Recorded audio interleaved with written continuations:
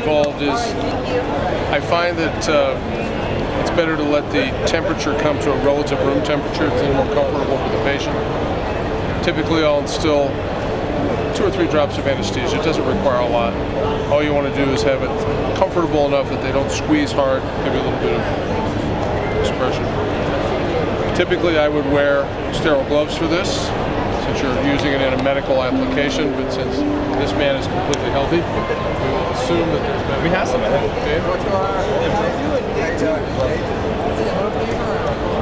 My predominant use is the slim. I occasionally will use an ultra if the disease state is really severe. This is in a preserved solution, so it's toxic to the cornea, relatively speaking, and it just burns. It doesn't hurt, it just burns. So you want to rinse it thoroughly, and typically what I'll do is go ahead and dispose of the residual. Bathe it. We're going to bathe it in a saline bath. I'll cover it.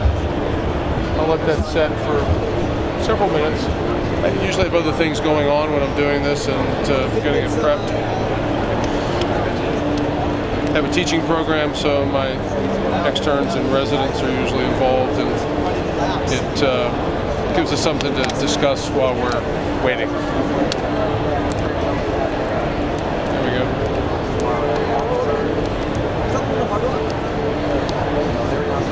So typically my use for this is infectious disease, non-healing epithelial defects, herpes, post-ulcer, patients with recurrent erosion, anything that involves wound management.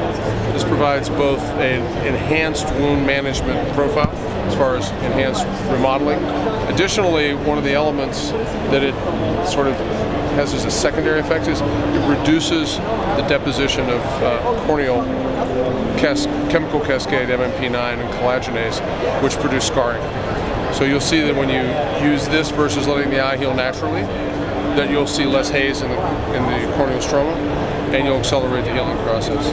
We have a really large cross-linking practice. Probably the only one in the States bigger than us is Dr. Wackler down in Hollywood. We've done about 5,000, my partner and I. I've probably done 600-700 myself. This is a really interesting tool for us because the nature of the delay in remodeling we were simply tolerating. Now we have a standard protocol where this becomes the next step, and it really is just within days the wound's healed. So it works well. The other reason I like this is there are dry products, which are membranes. This allows you to treat the disease through the membrane placement.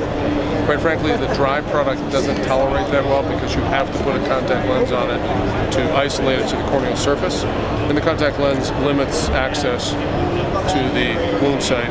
So typically, that's not what I would use in a patient like that. So now that we've had a little discussion, this has had a chance to relax. There's an overlying cap, which is removed.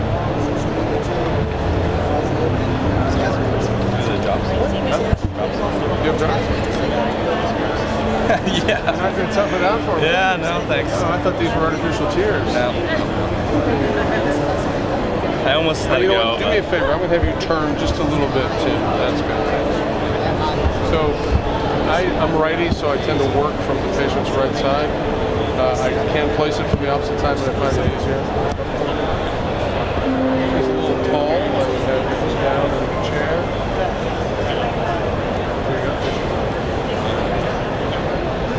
Bite. I tell patients this is the worst part of the procedure is the anesthesia. Yeah, it gives a little bite. It's getting so emotional.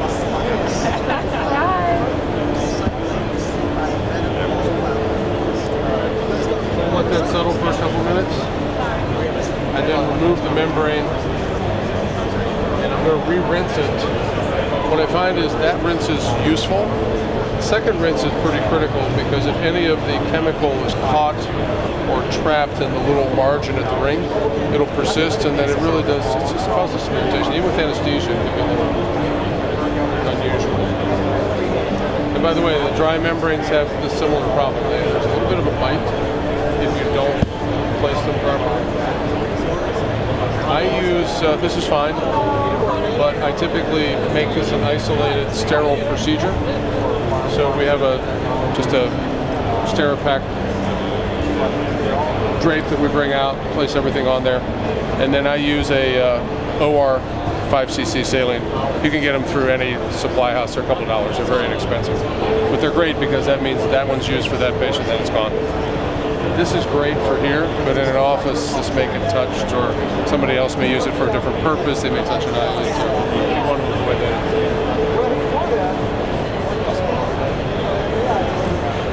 So I'm going to have him look down, and you're simply going to insert the rim up under the lid, find the placement, have him look up, straight ahead, done. It's all done. So the next step is to let him settle, and I usually give him not a long time. You know, I'm not going to leave the room and go do something else. I will then look at the slit lamp, and I have this kind of tool, a little different than this, but this is nice too. And I'll take the blunt end of this, which is sterile. I have a rounded edge on mine, and I'll use that to position the ring so it's perfectly centered. And depending on the patient, and patients with floppy lid, patients with lower lid